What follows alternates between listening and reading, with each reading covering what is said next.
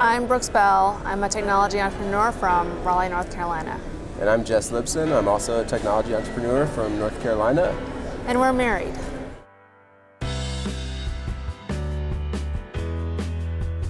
When I got the call to speak, I was really excited. Brooks had called me and told me about how she was speaking for the Democratic National Convention, which I thought was incredible.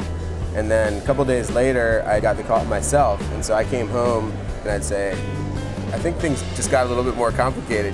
Being on stage and speaking was really exciting. When I walked on stage, I was not nervous. It felt like I didn't really think about the TV, just kind of looked at the crowd, and it just felt like a really friendly crowd, and it didn't feel like 25,000 people, it felt a lot smaller.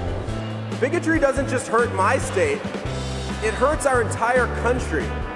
HB 2 is a law that was passed several months ago. It's called the bathroom bill because the thing that people kind of notice about HB 2 most is a provision around transgender people needing to be in the bathroom that matches their birth certificate. HB 2 is one of the most far-reaching discriminatory bills that has been passed, and it's having an immediate and dramatic impact on our state economy.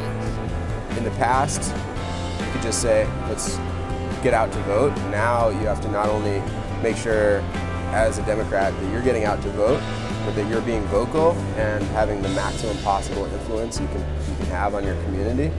Please join me in standing up for an inclusive country with innovation and entrepreneurship fueling our economic prosperity.